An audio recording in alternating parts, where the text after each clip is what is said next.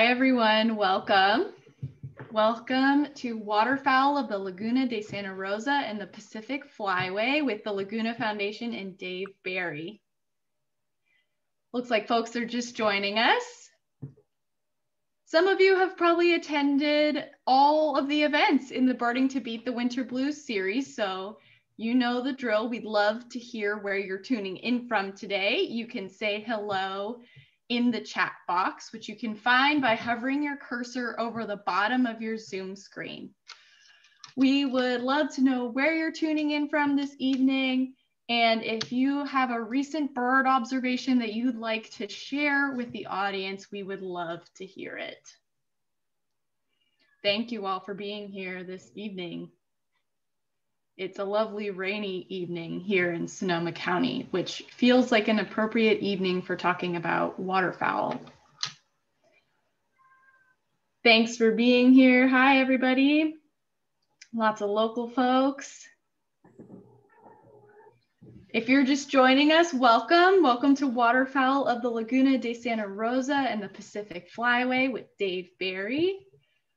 Please share where you're tuning in from this evening and any recent bird observations that you've made. I will go ahead and get started with the introduction. So welcome to Waterfowl of the Laguna de Santa Rosa and the Pacific Flyway with Dave Barry and the Laguna Foundation. My name is Allison Titus, and I am the Community Education Manager here at the Laguna Foundation. This is the final event in our Birding to Beat the Winter Blues series, which has highlighted the benefits of bird watching to our mental and physical health during an especially hard year. It's been really wonderful sharing a love of birds with all of you the past couple weeks. If you'd like to share a highlight or something you learned in the chat or a recent bird observation, please feel free to share. My personal highlight of this series was getting to work with all of these wonderful, passionate instructors and connect with fellow bird noticers from across the country and the world. And I wanted to note that these webinars were made possible with support from the County of Sonoma Board of Supervisors Community Investment Program. So thanks to them as well. I will introduce the Laguna Foundation to get started before I hand it off to Dave. So many of you have attended all of Birding to Beat the Winter Blues and have heard about our work. In case you are new, the Laguna Foundation is a nonprofit organization based in Santa Rosa that works to restore, conserve, and inspire public appreciation for the Laguna de Santa Rosa wetlands.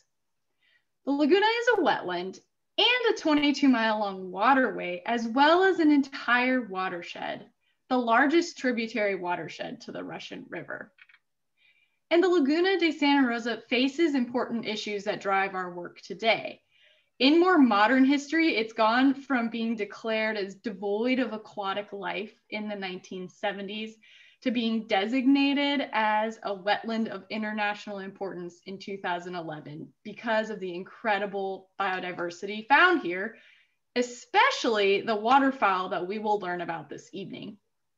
So we are dedicated to restoring and conserving this biodiversity in these important species, as well as educating children and adults about wetlands and nature through our school programs like Learning Laguna and our summer camp, Camp Thule, which is pictured here, and our public programs like these. Thank you for being in our engaged community of supporters. And my sincere gratitude goes out to those of you that donated upon registering for these programs. Your support is keeping these virtual nature programs accessible at very little to no cost, and therefore increasing our collective knowledge and appreciation of the Laguna de Santa Rosa. So thank you all out there. I really appreciate the support. And if you didn't donate, but you have the means and you would like to at this time, I will include that link in the follow-up email. I wanted to highlight our next free webinar series coming this spring, Early Career Conservationists of Sonoma County. We'll hear about environmental career paths from early career professionals and the mentors that support them. This series features some incredible local leaders that do a variety of inspiring work. And it's also great information if you're looking to enter into the environmental and conservation field. I will drop the link to that in the chat here in just a minute, or you can sign up by going to our website. And finally, I'd like to remind you to please add your questions as we go along through the webinar in the chat box, and also say hello if you've just joined us while I've been giving my spiel to get us started. We will have some time, hopefully at the end, for questions, but we will also try and take questions as we go along. So I'll be watching the chat box. Feel free to add in your questions, and we'll try to get to them where it makes sense throughout the program. And finally, also, please be patient with us in the technology today, as usual. If you experience any delays, just know that we will navigate that as best as possible. And you can always ask for clarification on something in the chat, and I'll do my best to help. So I think that is it. It's fun to see all of your nature notes come in. Thank you so much for sharing about the birds you're seeing. Yeah, there's so much wonderful notes in here. The bird feeder notes. Thank you all for putting those in the chat. We are so fortunate to have local naturalist Dave Barry here with us for his Zoom debut. Dave usually gives a super popular waterfowl walk with us every winter, but graciously agreed to try out this whole Zoom thing to bring this information to you waterfowl enthusiasts in your home. Dave is a certified California naturalist, and he brings a lot of experience and knowledge of birding and nature to his volunteer work, mentoring young birders, leading bird tours and nature hikes, and giving natural history talks like this one. He is from Santa Rosa, and he has done programs with lots of different environmental organizations in Sonoma County like ours, but also Sonoma Land Trust, Land Paths, Sonoma County Ag and Open, and the Wildlands Conservancy. And he is a lead naturalist with West County Hawk Watch. And for those of you who attended the Breaking into Birdwatching webinar, he works there with Miles and Teresa as well. So we have a super connected birdwatching community here. Dave, thank you so much for being here this evening. I'm really looking forward to this presentation, and I will hand it off to you to get started. Okay. Hi, everybody. Thanks for coming in on this rainy night. Perfect night to talk about waterfowl. So let's get started. Let's talk about waterfowl on a rainy night. So we're going to do a little introduction to the Pacific Flyway, Sonoma County, and identification, like beginning based. We're definitely not going to get advanced because that's way too difficult in this kind of a format. So let's just start off, since this is a talk on waterfowl. What are waterfowl? And it's sounds like an easy question, but it's a lot of times really confusing for people. So we're going to break it down really simply.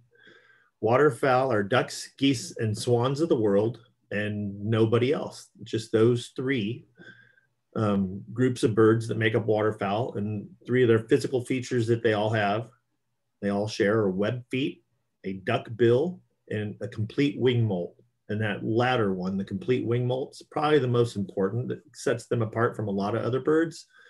And we'll talk about that a little bit later. So here's often how they break down ducks into little different groups. Dabbling ducks, you get 10 species. Diving ducks, sea ducks like the eiders and scoters, stiff-tailed ducks, and then the whistling ducks, which we don't usually get around here. So we'll just jump right into the dabbling or puddle ducks. And the most common of all those, and really probably the most common duck in all of planet Earth, is the mallard. This is a mallard drake feeding. And we'll talk more about the physical features of the drakes today, since it's, we don't want to get too advanced. So mallards are the most numerous, most common, most widespread, and most generalized of all of North America's waterfowl ducks. They go from Alaska to Mexico, and they've been introduced to places like Australia, where they're considered an invasive species. They're just a really successful generalist and really good at adaptation, at least adapting to different physical environments. So you notice those curly tail feathers in the black with the white below them. That kind of lets you know it's an adult mature drake. So that's another drake mallard with the curly tail feathers, but it's got a purple head instead of the typical green head. And that's because it's changed its angle with the sunlight. And so the iridescence of the head feathers have shown through and kind of changed it to a purple. But it's still a mallard. And if it was to move like a half an inch, it'd be back to being green. So here is a female or a hen mallard, and she's a lot different looking. And we'll talk about why she's a lot different looking. But she's more of just a cryptic, kind of a dull brown. She has a nice blue speculum, the wing bar feathers. So on a duck's wing, they have what is referred to as a speculum, and it's usually a color. And hers is kind of a violet bordered by some black and some white. So this is a drake gadwall, and they're also a large duck, like a mallard, similar size, and it's a dabbler duck, and they feed by, dabbling in shallow water. They have a couple different feeding strategies, and we'll show you some of that later on in the slide presentation. Here's a pair of gadwall. The drake's on the left and the hen or female's on the right, and they both have a white speculum, but once again, she's more of a cryptic brown, kind of a mottled brown. The drake is a kind of a gray, really, it's a subtle feather pattern that they have. And if you're up close to them, especially if it's clear, it's like an intricate pattern all over their whole body, really. But from far away, it just looks like this dull gray. Really a pretty bird up close. This is a drake, but not a mallard. This is a drake northern shoveler, or often called spoonies, because they have a really oversized bill, and we'll see some of that later. They're a smaller kind of duck, maybe medium-sized in North America, and they're also really increasing in population.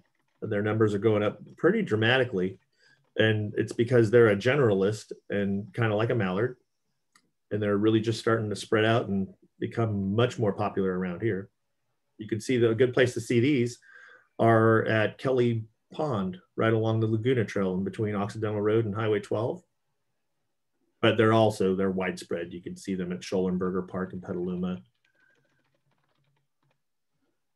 And then once again, here's another hen or female, and she's brown, kind of cryptic mottled brown.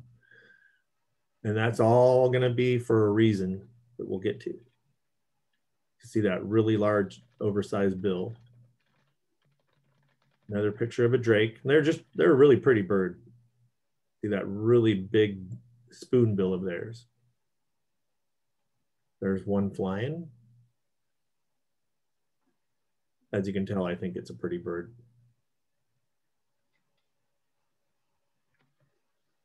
Little flock. So now we get into some of the smaller ducks, and they're still dabblers, still puddle ducks, cinnamon teal, and you could probably tell that by the color of the drakes. But you could also see there's 3 females in the back, and they're once again just kind of a brown mottled color.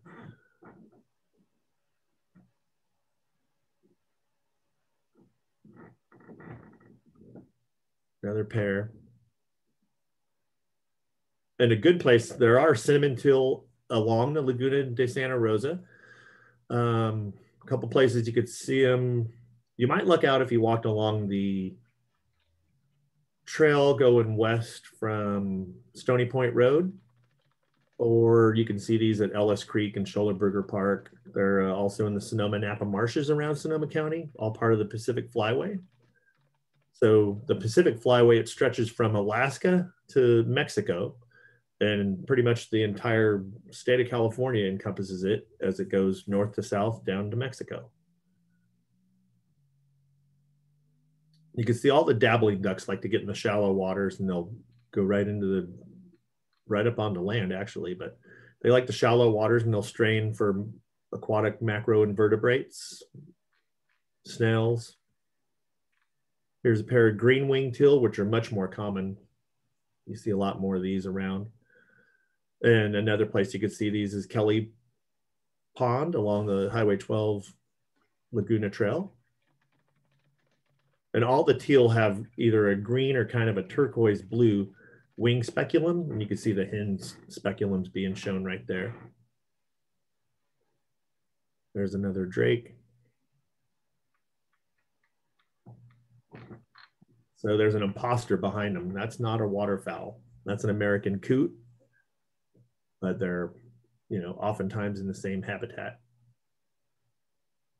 And then here's kind of a special guy. This is a blue-winged teal, and you don't see a lot of these in Sonoma County. You can once in a while. You see more of them up towards Humboldt Bay. Once again, is another teal, and you can just see the blue speculum kind of on the wing, not very well in this photo. So now we got into a different duck here.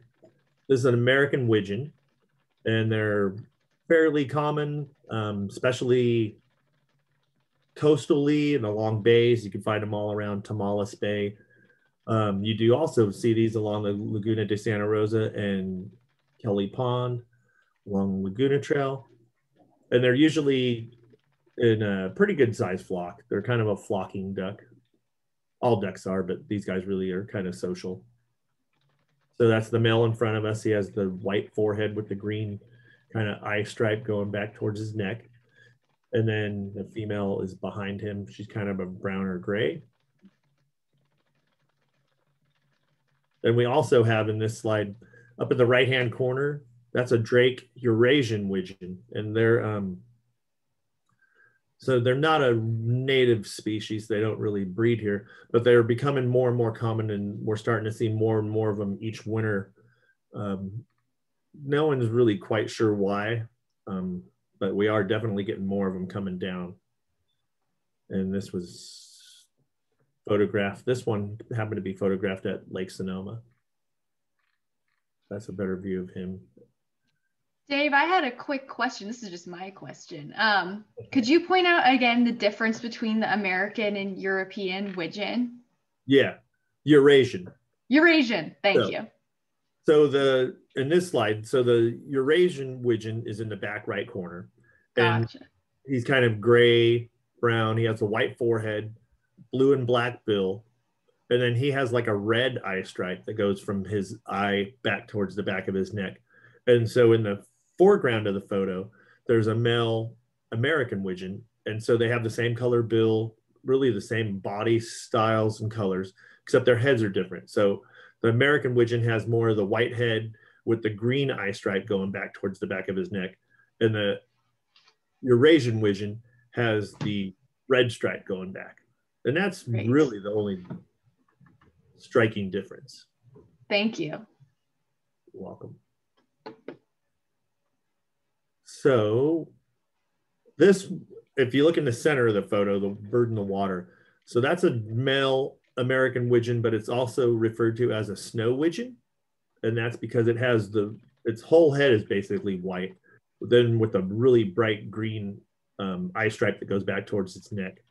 And you don't see a lot of those. This one I got lucky and happened to see at Schollenberger Park. But there's just not a lot of them. They're just every once in a while a variant comes out and they have a really white head, really stark white. And you can kind of see the difference because there's another male in the photo on the sandbar and it's, you know, not as white. And when you see it in person, it's like really white looking. So this is a flock of American widgeon. And the reason why I wanted to show this to everybody. So American widgeon of all the North American ducks are the most goose-like. So what I mean by that is their diet consists about 75% vegetarian. So as you can see, these guys, this flock, they're out in a field grazing just like cows or sheep would, or just like geese would. And that's what they like to do. They're a large percentage of their diet is vegetable matter. So here we're going into northern pintail. And these are pretty easily identified. They have a lot longer body than all the other ducks. They're really angular, long, kind of aerodynamic, if you will. And even when they're in the air in flight, they're very pointed and their wings kind of point back, and they're just a kind of a long angular duck. But I was going to show, so we call them dabbling ducks or puddle ducks. And so this whole group of ducks, that's what they are. And this guy, we're going to demonstrate like part of their feeding strategies and why they're called dabbling ducks. So they dabble. So the length of their neck determines how far down they can reach vegetation. And they just tilt their bodies up, kick their legs or feet, that big web foot, and keep their body in that position, and they feed. So he's stretching his neck down to the bottom or wherever the vegetation is and pulling up submerged aquatic vegetation. And here he comes up dripping water. So we'll play a video here.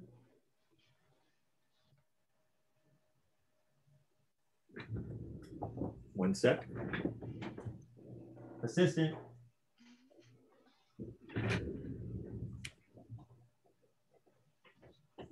Yes. Might have done it. Let's see.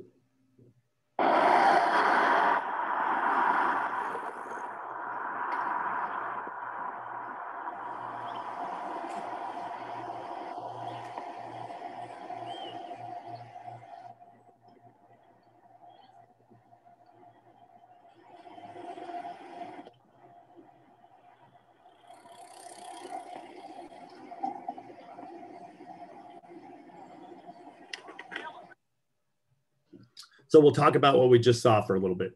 So it's a dabbling duck, and it's a hen mallard, and she was in some shallows, and you can see the little red plants that were in there. That's the world's smallest fern. That's a zola. And she was just in the marsh in the shallows feeding. And then you could see at one point she pulled up a snail and she kind of munched the snail. So they're just looking for submerged aquatic vegetation, plants that they like to eat. And then they'll pick up, macro aquatic invertebrates, or they'll get, snails and things like that and supplement their diet. We have some mallard questions, Dave, that have come in. Okay. So first of all, you mentioned that mallards are the most generalized. What do you mean by most generalized species?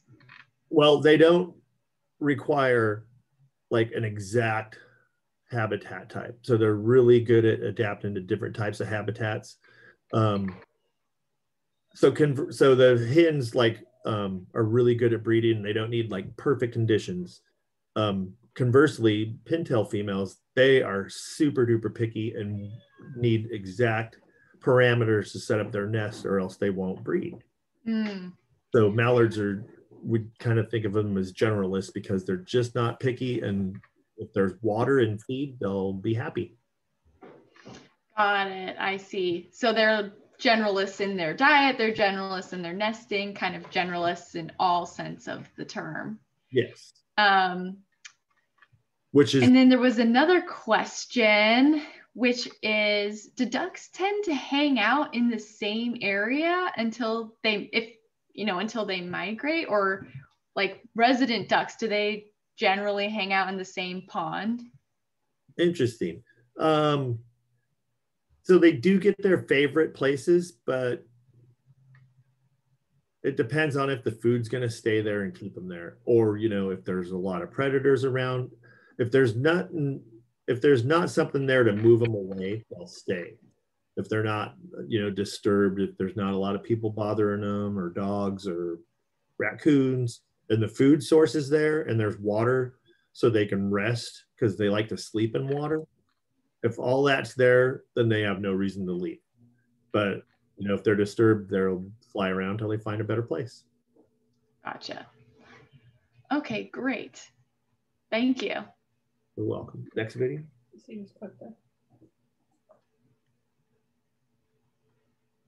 So before we start this one, this was actually filmed at Kelly Pond. And it's kind of hit and miss. Sometimes the shovelers are there a lot and sometimes they're not, but these guys were putting on a pretty good.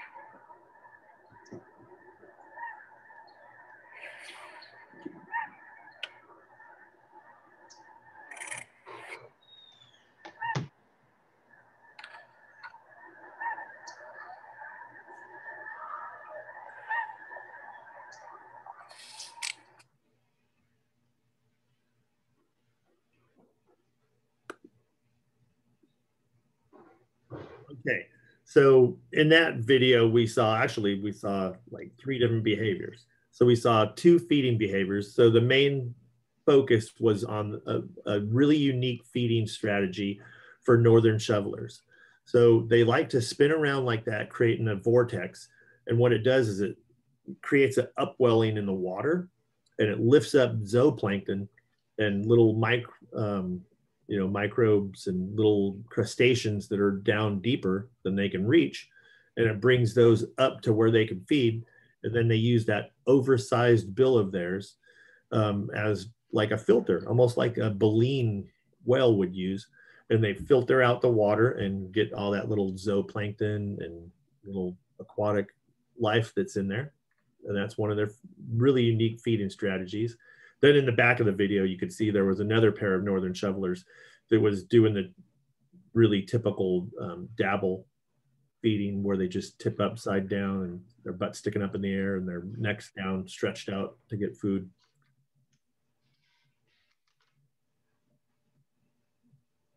So that was the group of puddle and dabbling ducks. Now we'll get into the diving ducks. So one of the separators that separates diving ducks from the puddle ducks is a physiological feature. So diving ducks, their feet are actually, and their legs are set back at the very back third of their body, compared to the puddle ducks, where their feet and legs come out basically kind of in the middle of their body. So the differences are, puddle ducks can come out on land and they can walk really good. Like the widgeon, they go through fields and graze like sheep. But diving ducks, they're very clumsy out of water. They don't like to even, most of them don't really come out of the water very often. Certainly won't walk very far from water. But the other unique thing is their flight. So puddle ducks, they can jump straight up right out of a little puddle and be in flight.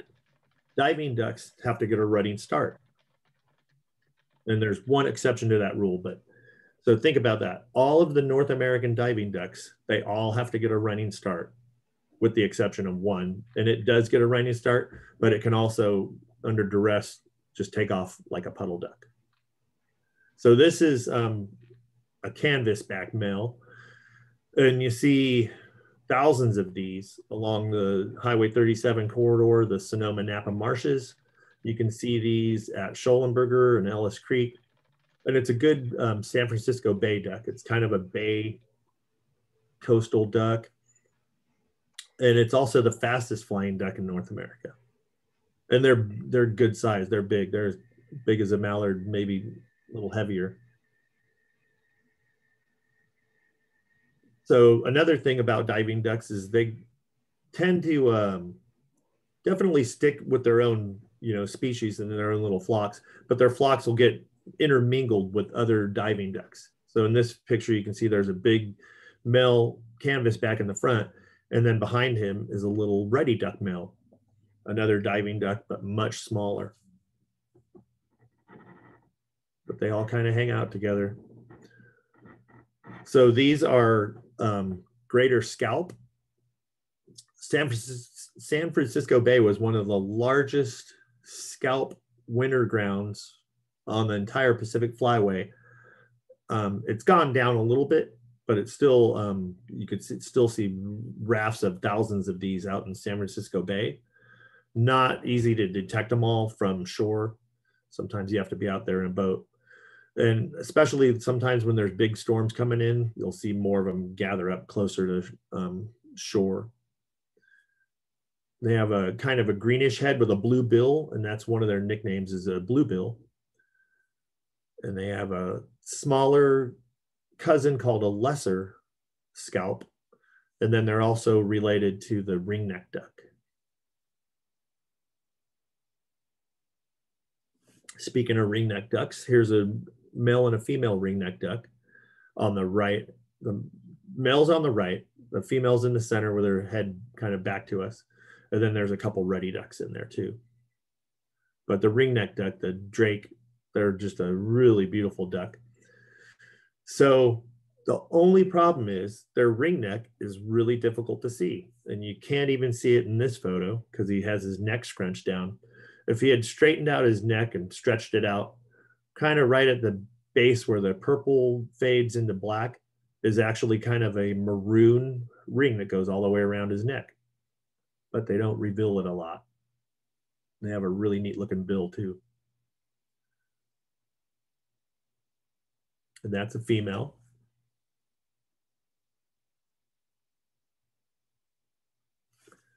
So here's this is a pair of hooded mergansers, and there's 3 mergansers that we pretty much get in North America. And then this one hooded mergansers, and then we get common mergansers and red-breasted mergansers, and they're all fish eaters. So they have these long kind of serrated bills, and they're divers, so they'll dive underwater and catch fish. And these hooded mergansers, one of their favorites is crawdads. They really are fond of catching crawdads or crayfish, however you like to say it. This is their bigger cousin, the common merganser, really big ducks, and the male's on the right. So they're really kind of easy to identify. They have this big black head, really bright red bill, kind of long, serrated, and then they have a really white looking body. And they really stick out. That black and white pattern sticks out. Pretty easy to notice. Really good divers. And these guys, they can eat big fish. I mean, like a 12-inch trout, no problem. That's a female.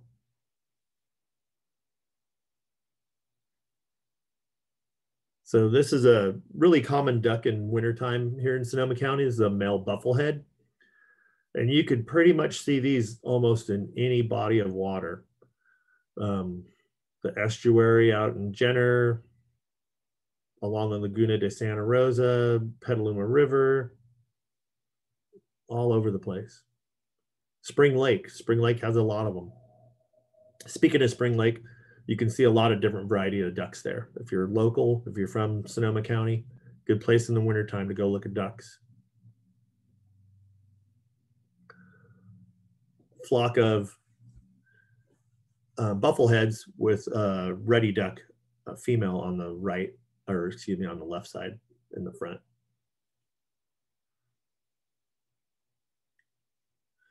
So these guys are some of my favorites. This is a common golden eye.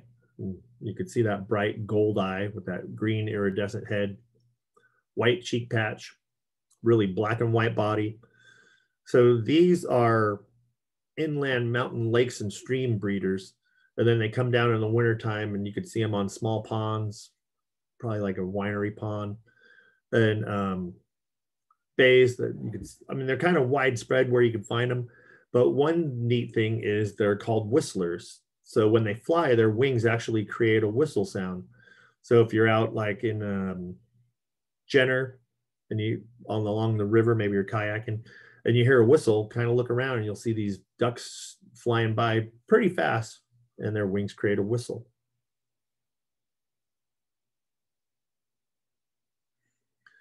So we'll get into why mallards and all these ducks that we've looked at so far, the males and the females are so much different looking. So sexual dimorphism, that's what causes that. And you can see the slide so you can read it. I won't read it to you. oops, so let's go back. So what does that sexual dimorphism do for, sorry, a male and a female duck? So the males are out there during courtship and they're brightly colored and they're displaying their colors, you know, and they're trying to win the attention of a female to breed. So they were successful. They get to breed with a female. She picks them out.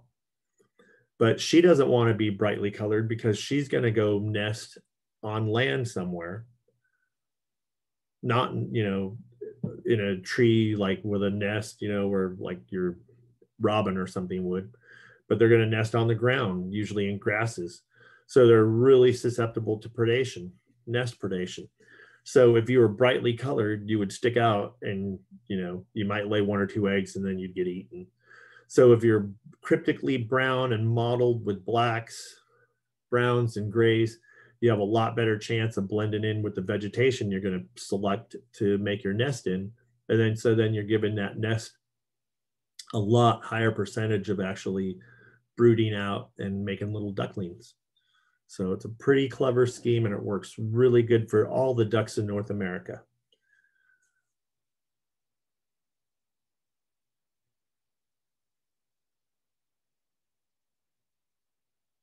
But we move into the geese, and you notice geese, the males and the females, the ganders, they all are the same. Like you look at them, there's no physical coloration difference between a male and a female goose.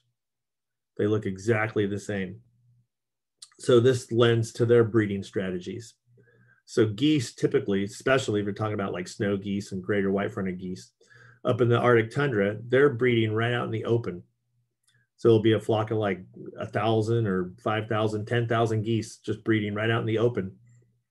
So your whole concept is to blend in and not stick out. You don't want anybody to notice you.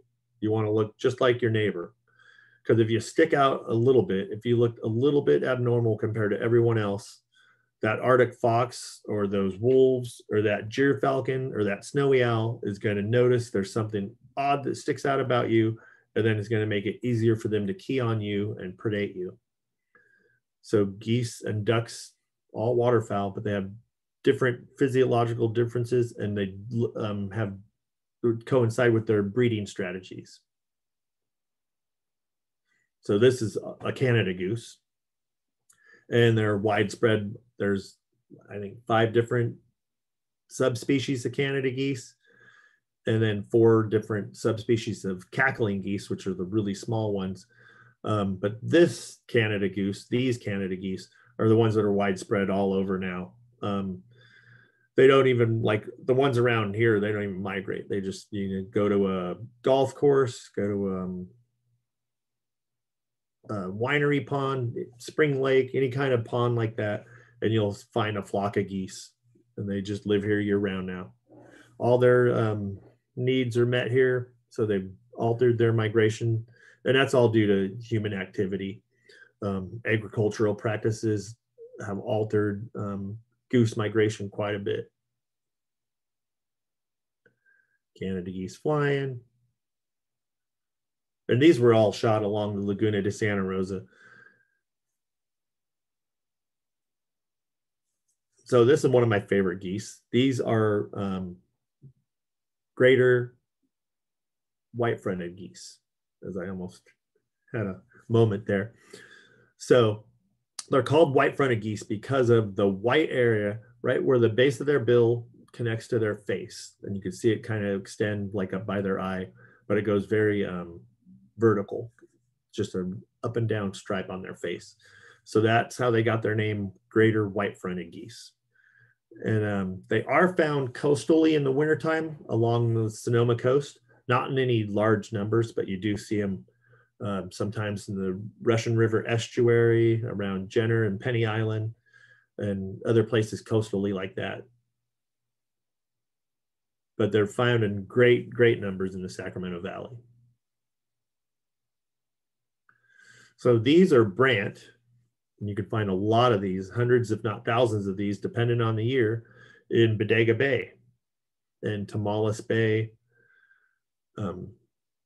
So these are Pacific black brant, They breed up in the Aleutians of Alaska. So these are kind of the Olympic athlete of the waterfowl world, at least one of them. These geese, and they're small, they're not really much bigger than a mallard duck, a little bit bigger.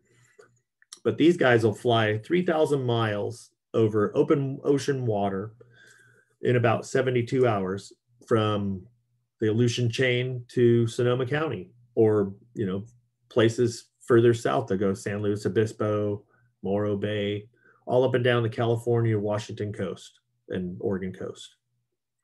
Very coastal goose. You don't find them inland, but you could find them like Doran Park, Campbell Cove, Bodega Bay, and they're really neat looking. They like to, they predominantly feed on eelgrass, so they're really selective in what they eat. You can see they're kind of smallish, even her bill's small. I don't know, I've always found an attraction to them. So I lucked out one day when I was out in Campbell Cove and Bodega Bay and found these, well, there's a whole flock of brant, but 3 of these you can see all have leg bands on them. So it just happened to be a lucky day. And that's because, so why are birds banded? Good question. So they're banded for research. So researchers want to find out what's taking place with waterfowl. What are their migratory habits? Are their migratory habits changing? Are they flying farther? Are they flying less? Are they flying earlier in the season, later in the season? Kind of tracking all of that data to see what these birds are doing. Where do they winter? Are their wintering grounds protected? So if you're going to do conservation with waterfowl, you often have to be international. You have to work in Canada, you have to work in the United States, you have to work in Mexico, because the birds are traveling and they don't recognize borders. So one of these banded birds, well, this flock was, I can't even barely pronounce it, was actually hatched in Nisqually, North Slope Borough of Alaska. So way up there. And it wasn't me. So there's some questions coming in, Dave, that I wanted to highlight while we're talking about Bodega Bay. Someone asked, would loons and grebes not be considered waterfowl? And there was a question earlier about, so what makes waterfowl? What about these other birds like coots and grebes? What are they? So coots, well, so coots and grebes are not waterfowl, because they don't have webbed feet. Of course. And if you ever seen a close-up of a coot's feet, so coots are in the rail family, I believe. I'm probably goofing that up, but I think they are in the rails, with the rails. But they have webbed toes. So if you ever looked at a coot's feet, it's really fascinating. It's kind of a bright green, and it has these really weird patterns on it. But then each toe is individually webbed, rather than having an entire foot webbed. And then they're just, yeah. So the other thing I talked about earlier, probably the most important feature that separates ducks and geese and swans of the world, was the complete wing molt. So I should get into that, because that's like the most important part. So what's meant by complete wing molt? So swans, geese, and ducks all lose all of their flight feathers all at the same time. So if you're, and by all, it's like 90%. It's not like every single one. But so what actually happens is they lose their ability to fly, unlike almost all other birds. So most birds have a different type of molt. They lose synchronicity, where they have a synchronized molt where they'll lose like the number 1 primary flight feather on each wing at the same time, and then replace that. And then a number 2 flight feather will molt out on each wing at the same time. So they're synchronized, and then that one will grow back in. So they never lose their ability to fly. Waterfowl, they lose all of their wing feathers at the same time, their primary flight feathers. So they lose their ability to fly. So they're susceptible to predation. It's a big energy drain also. So it takes a lot more energy to grow back all of your flight feathers all at the same time, as compared to growing back 1 or 2 wing feathers, you know, randomly. It's not really randomly, but at a time. So, but they've strategized it really incredibly.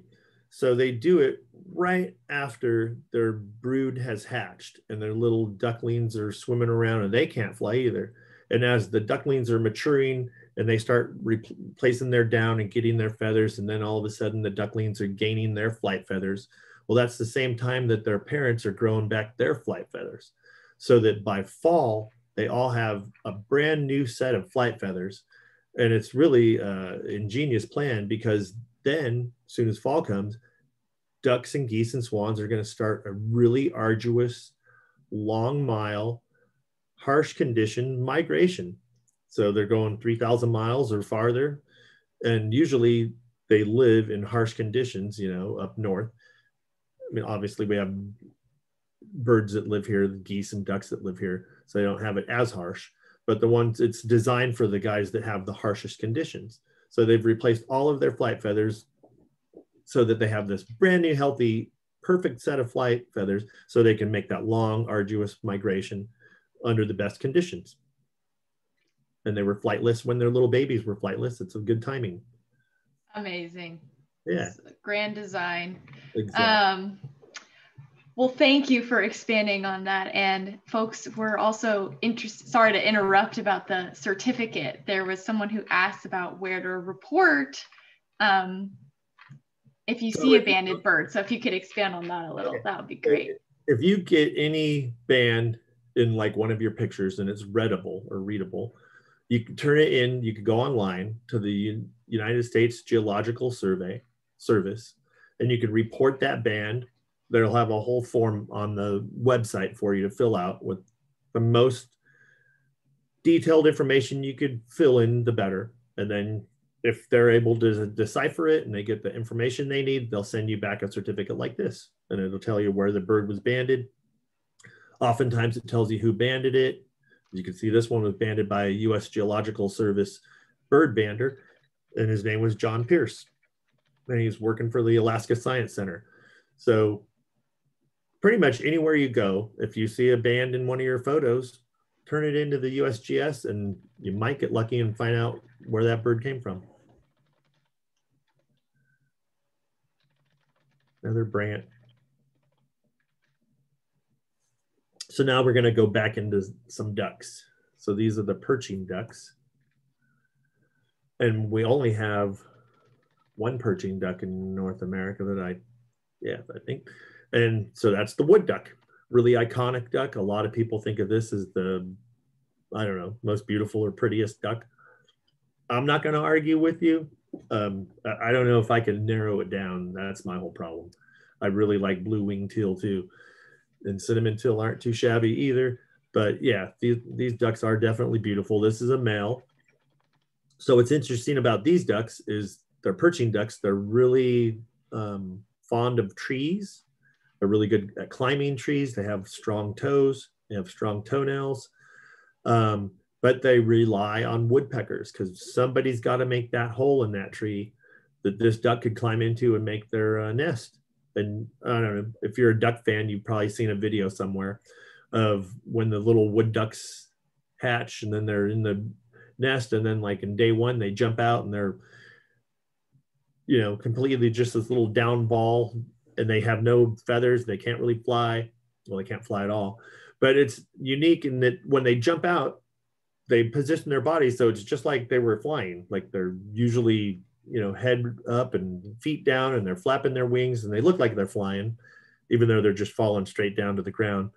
So hopefully, if you're a wood duck and you pick the old woodpecker nest, you're inside a forest. So hopefully that forest floor is full of a bunch of leaf litter. So when that little duckling hits, they're kind of really bouncy, really, their bones aren't hard. They're still really soft and flexible. And then they hit that duff on the forest floor, all the leaf litter, and then hopefully they'll bounce. Well, and they do. And then they all kind of get their senses and walk to the nearest body of water. There's a female in the front, drake in the back, whole flock of them. And we do have, I don't know, I want to quantify, but we do have a pretty decent population of wood ducks in Sonoma County, and we do have breeding wood ducks in Sonoma County. But wood ducks were definitely in trouble because we have bad, bad forest practices, and then we don't take care of riparian corridors. So a riparian corridor, so that's a corridor around a body of water, riparian corridor, you know, rivers, creeks, and even you can have a riparian corridor around a lake, but it's that vegetative growth that grows pretty dense, usually with an understory and an overstory near a waterway. And we don't like those. We tend to think that's too much land, so we use it for something else. So when we were getting rid of all those trees and all those riparian corridors, well, we got rid of all the breeding habitat for wood ducks. So that's what spurred a lot of youth organizations to start wood duck nest box building. And so a lot of scout troops and stuff like that will make and put up wood duck nest boxes. And so that actually has been really successful. Thank goodness that wood ducks don't mind our man-made boxes and actually like utilizing them. So a good place to see wood ducks in our region here in Sonoma County is anywhere from mid to lower Russian River, like around Monte Rio, Duncan Mills. They're actually out there, they're breeding, even in places in Austin Creek. That doesn't mean you're going to see them all the time, but they're there. And they're actually in the Laguna de Santa Rosa. The problem with that is where they are, it's really overgrown. And as with most of the Laguna de Santa Rosa, a lot of it lies in private property, so it's not easily accessed. But even if you go to the public places, if you're quiet and you pay attention and you're looking, you can find them. But as with all ducks, ducks tend to be kind of squeamish around people. They're a prey species, so they're used to being preyed on by all kinds of different predators, including humans. So they tend to move away from you when they see you. Wood ducks with the sun. Wood duck on a tree.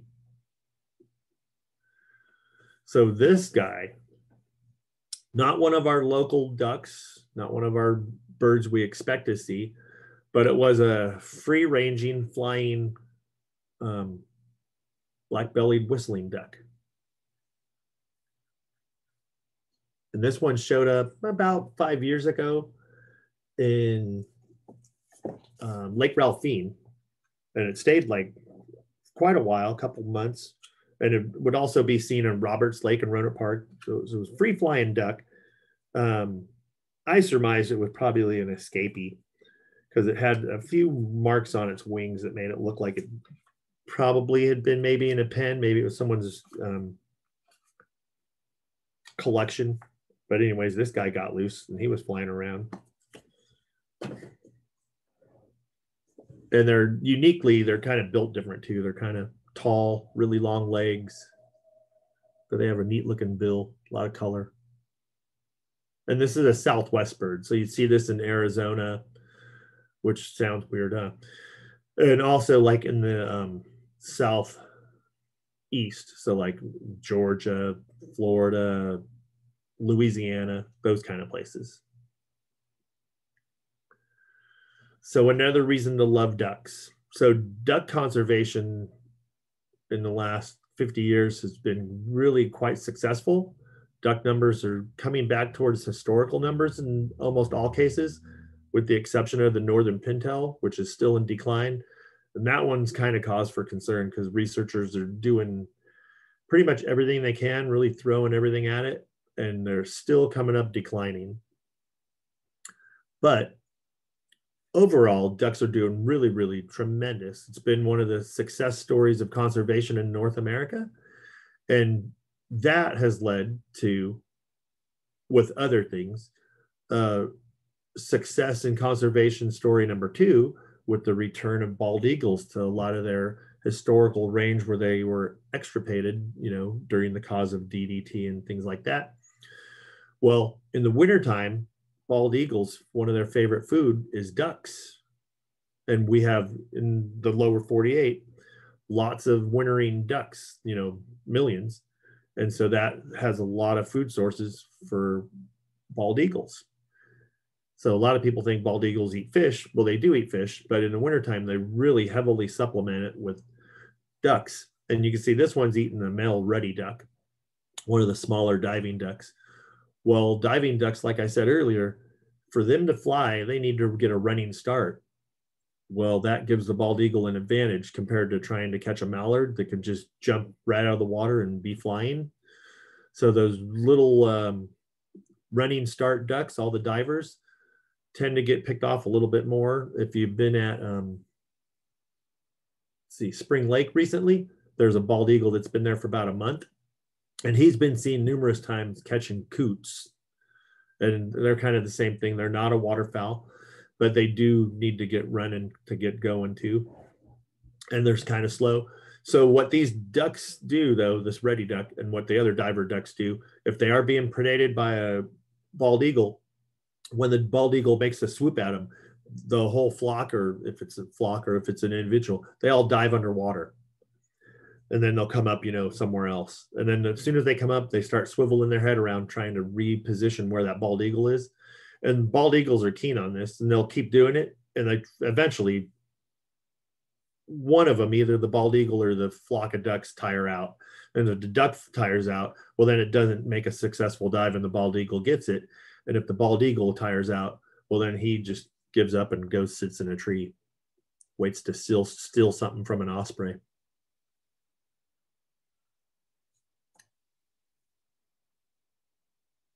So looks like we're kind of getting near the end. Got to do some photo credits. My wife and Tom Reynolds are really big help. And Allison, is there anything else I could help? Thank you so much, Dave. That was great. And that was actually one of the questions, is who are these? Were those all your photos? So that is great. So they were either mine or Tom's or my wife Christine's. Great. Wow. Yeah. There was a lot of compliments on the photos and how they showcase the bird's behavior and personality. So that was great. And there are some more questions coming into the chat. And there was more that I had, so I'll be watching, but feel free to add questions. We'll see how many we can get through here. Let's see, someone asked way back in the chat, someone said, I've noticed that northern shovelers also seem to go in circles when they're in a big group. Is that because, are they doing that same thing to try and bring up food from the bottom, or are they circling in a group for another reason? So that's a good question, and it's also a really good observation. So yeah, they'll do it, individually. You can see one duck do it, or they'll do it like in the video, a pair. But they'll also do it like sometimes the whole flock will start doing it, and it probably has, just like if you were in a swimming pool and you started to make a whirlpool by yourself, you're successful, but only so much successful. But if you get like 5 of your friends in the swimming pool to help you make a whirlpool, it's a lot easier and you make a lot more powerful whirlpool. Well, the same with like if you're a whole flock of ducks doing it, you could make a better, stronger current so you could upwell a lot more, things to feed on and from deeper water.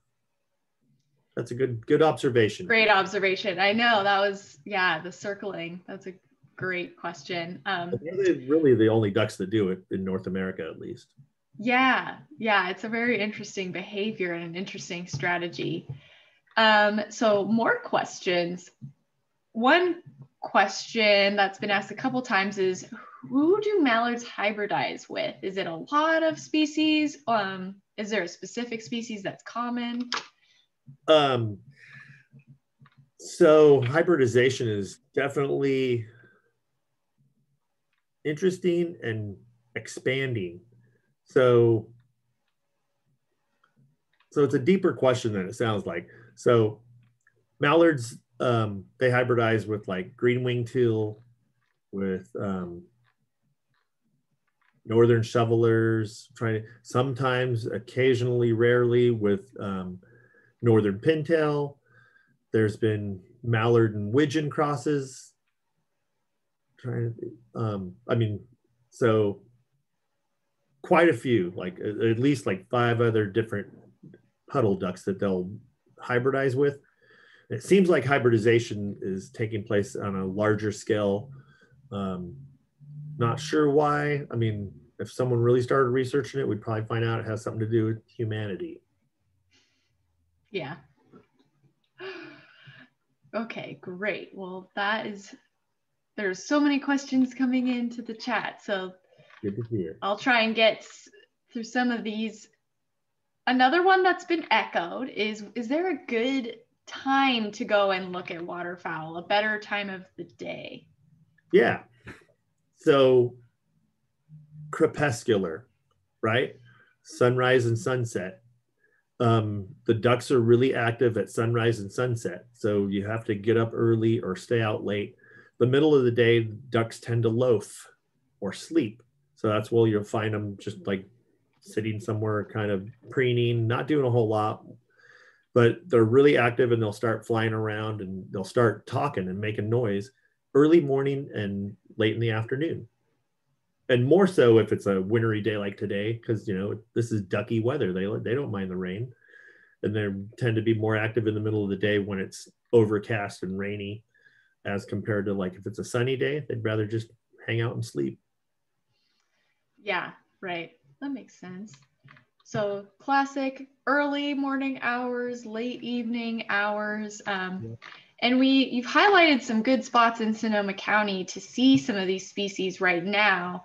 And some of these species are here now, but they will take off again come probably not too long from now. So could you remind us of some of your favorite birding hotspots that you mentioned, and also give an estimate of when these waterfowl start to migrate back north? So, okay, yeah. So like some of my favorite local close places to go would be Spring Lake, or I like the Jenner Estuary, Russian River Estuary, Sonoma Napa Marshes. There's public access to different spots of that. On a wider scale, it's a great time right now to go like to Sacramento National Wildlife Refuge or Colusa National Wildlife Refuge, Delavan, all of those in the Sacramento Valley. They all have really neat numbers. Hunting season's over, so the ducks are going to be more relaxed. So you'll have a better visitation, I would think. Even at a larger scale, if you want to take a drive from Sonoma County, go to the Oregon border, the Klamath Falls, the Klamath Basin. That's as long as it's not frozen over, traditionally like probably one of the better places on the Pacific Flyway. It's been suffering a little bit because the water allocation seems like the ducks get it last right now. So that doesn't work out well for the refugees up there, and which means it doesn't work out well for the ducks up there. So they've been bypassing that stop and going further south. But if they get back to getting their water, it'd be tremendous. It's a tremendous place to go. Yes. They're going to start leaving. So actually, Puxatawny Phil said we're going to have 6 more weeks of winter. And now today here, all of a sudden, we're getting a really good rain. If it's started to sun up and stay dry, the birds will start moving. They are really weather dependent and amount of sunlight during the day, like so the total amount of sun day, like, and that kind of starts them moving north. They don't want to go too soon, because if you get a freak storm or even just a harsh spring storm farther north, then that could be detrimental to their nesting. But they are, like, if you notice, like we do get, so what, back to the Canada geese. So we have the residents here, right? But we also still get migrants. And even our resident geese, once their breeding season's over in fall, they kind of just make this big flock, and they're not really paying attention to males or females so much. But now they're all starting to pair up. So if you had started studying in early fall a flock of Canada geese, maybe you had a resident pair on your flock on your golf course, and you started watching them in like September and October and November, it would just be like just one big group of geese, and they wouldn't be temperamental. They'd just be walking around. Well, now if you started noticing them, they'd all be paired off and they'd be pretty territorial. And if a gander was with his girl goose and another gander came by, he'd get really upset and like he'd push his wings out and he'd hold his neck out and start biting at him. So all the geese are pairing up right now, and some of the ducks are too. Ah, I see. Okay, so starting some of that breeding behavior.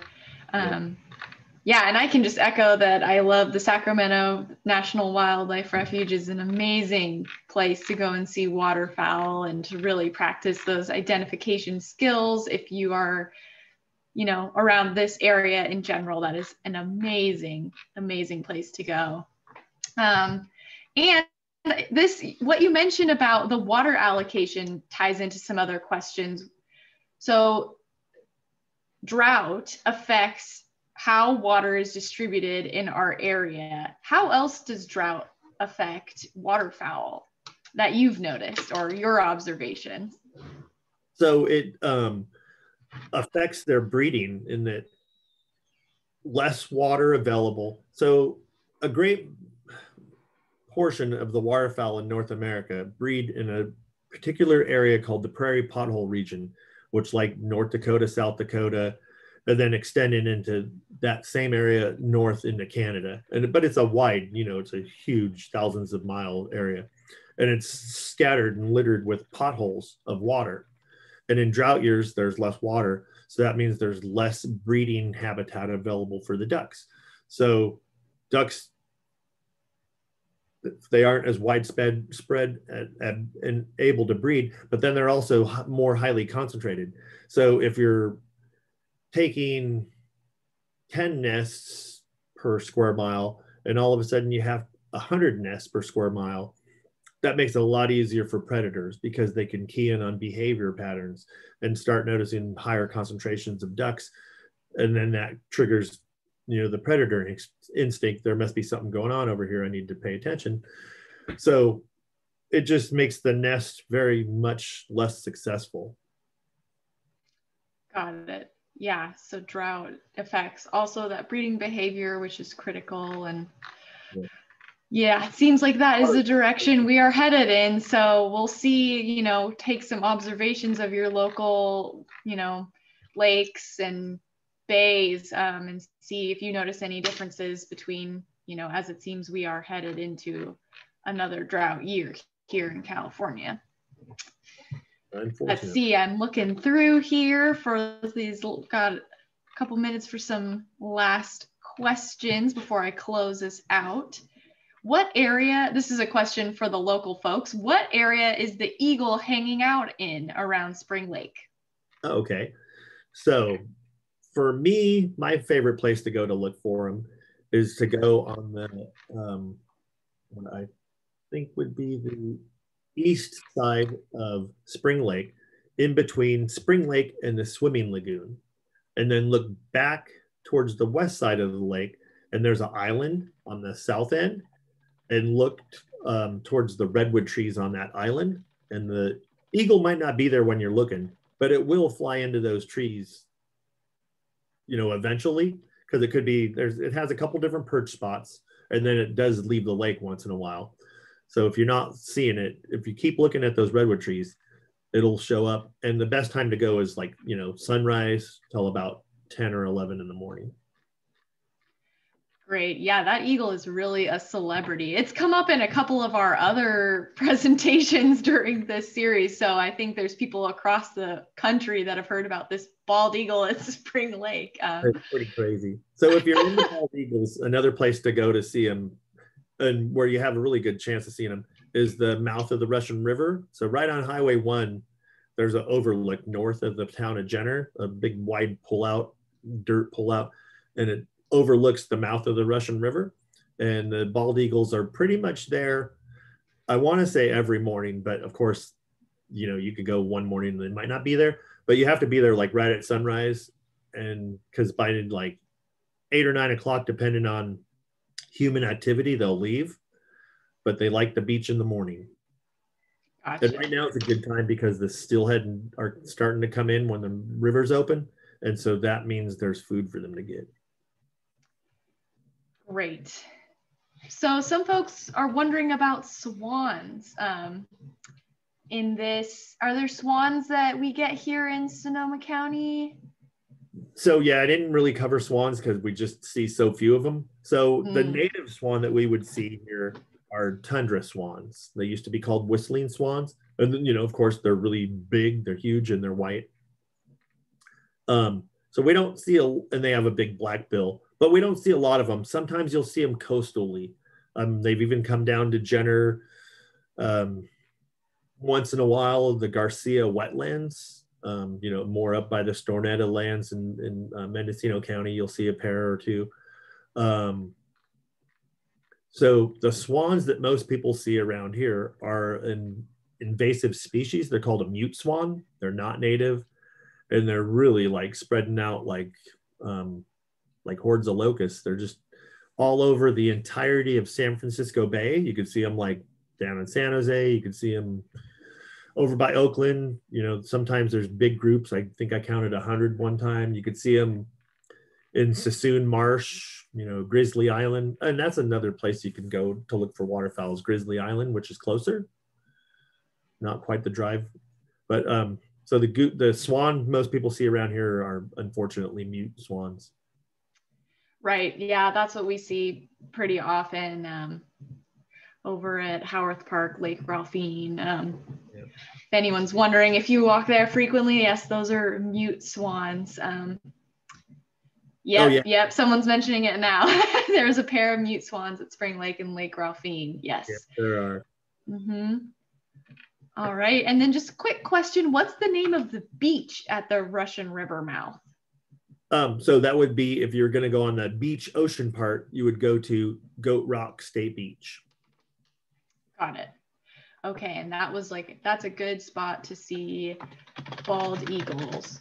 As well as plenty of other things. It's an active place, and there's all kinds of great natural history notes, usually lots of activity going on in that general area, which is why the bald eagles are there too. So if you're into gulls, it's also a really good beach to go for gull studies, because lots of gulls go there to winter. Oh yeah, wow. Good to have a place to just sit and be able to observe. Practice that goal identification can be challenging, to say the least. Well, Dave, thank you so much for sharing all you know about waterfowl and taking us on a tour of the waterfowl that we can see here in the Laguna watershed in Sonoma County along the Pacific Flyway. I wanted to note that a lot of these species are, they are birds of the Pacific Flyway, and you can see a lot of these species likely in your local bodies of water, your lakes, your bays, ponds, if you live within the Pacific Flyway. So please feel free to share this information with others and get out there to observe. This will be recorded. I will send you the recording in a follow-up email tomorrow, so please look for that. You can also check our YouTube channel, and it will be available there as well. I just want to thank you all for participating in this webinar and for participating in this series. It really has been such a joy to hear your stories and your enthusiasm for birds. It's really heartwarming for me to hear, and for us at the Laguna Foundation, since birds really are a cornerstone of our work here. They're a part of why we are designated as a wetland of international importance.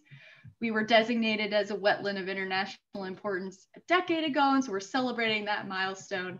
And being here this evening to learn about the waterfowl that make this place special is a part of that celebration.